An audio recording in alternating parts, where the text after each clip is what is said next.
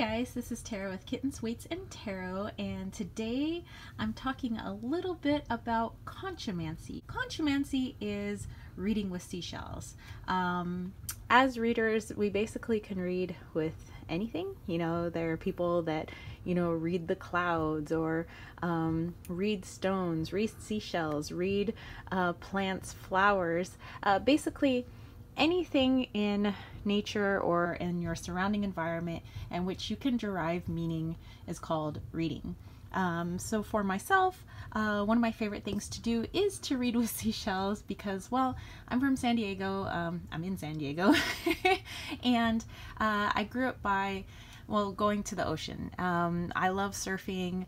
When I went away to school at Long Beach State, you know, I surfed every day after track practice, and you know, I get along with the ocean, and I've always loved reading the waves, reading even the seaweed that used to come up on shore. I know that Shuffle Tarot had done her witches runes, and I thought it was really fascinating. I don't actually own witches runes. I do really want to make my own, so she has inspired me since she has made her own, and I think they're absolutely fabulous. You know, so I'm thinking of maybe like making them with seashells, since, you know, I am very like an ocean person. But I just want to show you guys the seashells that I have, and what each one means to me and how I might read with them. So maybe you are a person that really connects with ocean energy, water energy. Maybe you do live by the ocean, or maybe you just happen to have a plethora of seashells that you've collected from your various trips to the ocean. So where I write down like all the meanings of my seashells is actually in my kind of diary here. This is one of my old diaries, but I decided to draw a picture of each of my shells and assign just kind of a meaning to them, just so that I could really connect with each of the shells here. So I like to keep them in my two larger shells. It kind of keeps them all safe, I guess. So let me, or actually I'll just open it up. I have quite a few shells here. I'll go over the meanings, what the meanings that I've assigned them, and then we'll go over how I would actually read with them. Okay, so we have this very first shell here. You could tell, you know, it's got some sea hares coming out of it. It's got a couple of barnacles on it. It's a little bit broken. So the keywords that I have for this is abundance, because it has all these growths. I just felt like there was abundance. So this is like creative opportunities. It's like the 10 of Pentacles. It's inheritance. It's growth. It could also be the 9 of Pentacles. It's the Empress. It's money, support, networking, and communication. It could also be like a group, because it's, you know, has all this stuff on it. So it really all depends, you know, with all these different meanings, kind of how it falls in a reading. So yes, that's my first shell. My second shell that I have here, I consider it more of an air energy. I don't know, just kind of getting that feeling from it. So I consider this more of a swords suit. It's ideas, it's thought, it's inspiration, and to me it's also Gemini, because, well, I'm an air sign. So there's that one. Then we have this seashell with a hole in it, but these colors look like fire to me. So this is my fire energy seashell. It's action, it's the 8 of Wands, it's movement, it's passion, drive, moving forward, it's Aries, it's the Magician, it's now, exclamation point.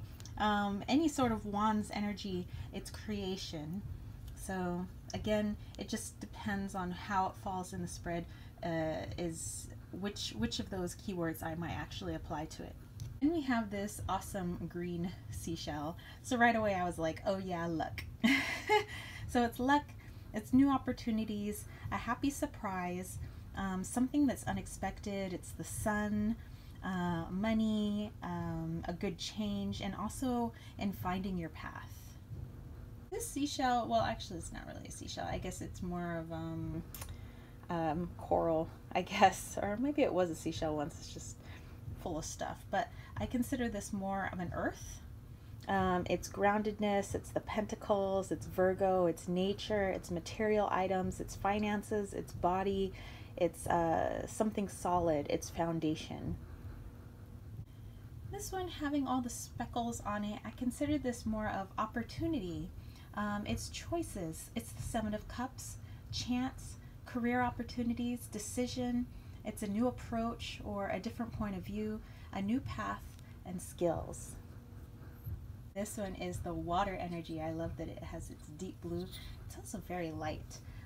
So water, it's adapting, it's the moon, it's Pisces, it's life, it's cups, connection, emotions, salt water, empathy, it's the body, it's fresh water, and it's cleansing. And this one's kind of spiky, and it's got something lodged inside of it. So I consider this more of a crossroad. It's decision, the Nine of Swords, having to make a choice, anxiety, blocks, confusion. Could also be the Two of Swords or being stuck. This little long one here I consider to symbolize man, masculine, robust, being firm, logic, emperor, strong, energetic, a take and give approach. This is the sun energy. And on the opposite side we have woman. I like that it has the little kind of see-through in there. This is the moon, the feminine. It's gentle, calm, knowing, relaxing, has secrets, high priestess, clairs, receiving and nurturing. This one, to me, this looks like a little eye. It looks like a white bird, almost like a parrot. So to me, this is spirit energy. It's our ancestors, it's spirituality, divine, guidance, synchronicities, guides, signs, and angels. This seashell is broken in half. So I see this as loss, death, leveling up, transformation, breaking away, broken, having to walk away or let go, defeat, it's an end. Could be the Five of Cups, the Eight of Cups, or the Ten of Swords. To awaken, also judgment. Again, just depends on where it lands in a reading. Last seashell here means relationships to me because we have the two halves together.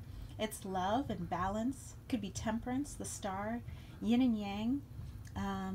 It could be relationship with yourself or the world, with people, with nature, with animals.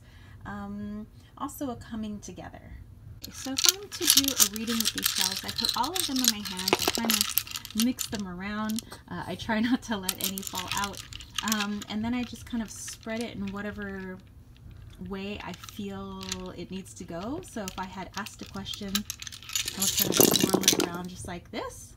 I would read the shells that are closest to me.